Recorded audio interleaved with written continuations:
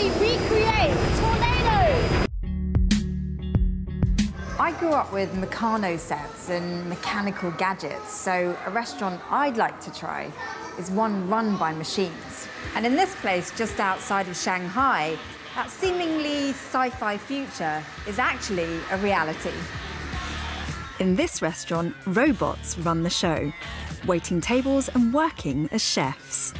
The waiters glide around using optical sensors that follow a clear black line on the floor. They deliver your food, a program to say nice things, and there's even a little bit of flirting. And when you want them to leave, just tap them on the head. Back in the kitchen, there's no danger of getting a hair in your soup. These robots steam hundreds of dumplings a day, but they can't do everything. So it still needs a human being to actually serve my dumplings on a plate, which is kind of reassuring because for a robot to cook my entire meal, I'm not sure I'm too comfortable with.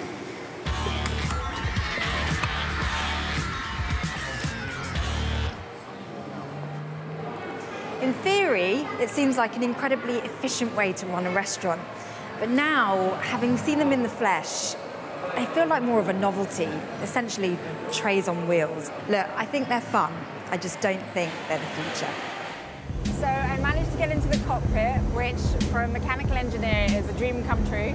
And even though the views that I can see are absolutely beautiful, this mission is all about collecting data and understanding exactly how the environment here in this harsh area of the world is changing. So that's a dead cell? That's a dead cell. The rest look perfectly healthy.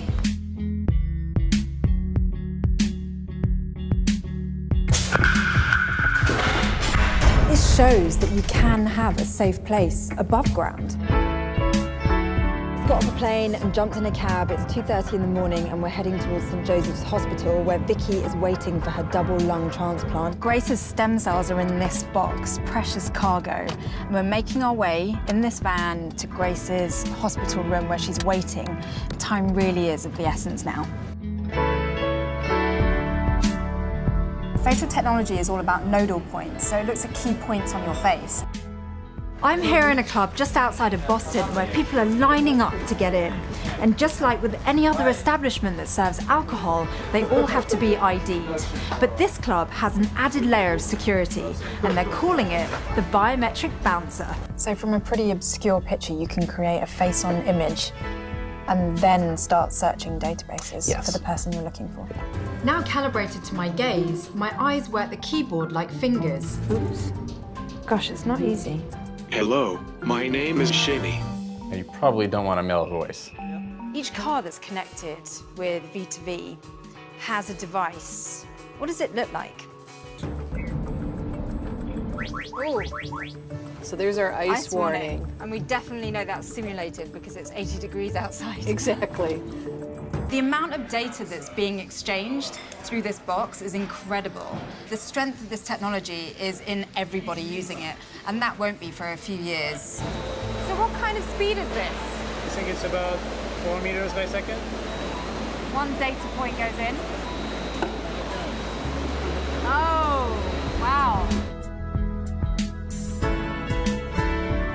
My name is Holly. It's nice to meet you.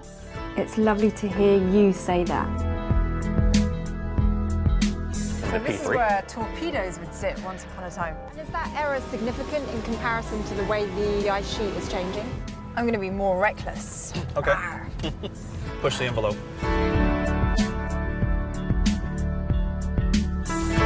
Stem cell therapy has been around for a while, hasn't it? But not necessarily umbilical cord blood. Right. How personally rewarding is stem cell technology for you? This is not about freezing cells in the body. That's cryonics.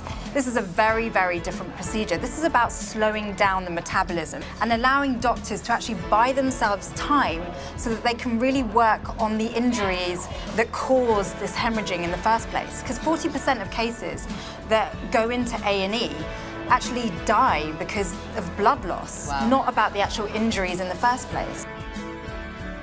Honestly, for me, that was the most humbling experience I've ever had. Watching lungs being extracted from Vicky's body and being replaced. And you know, the donor, the surgeons, the hospital, the OCS machine all came together at that perfect time. It was truly miraculous.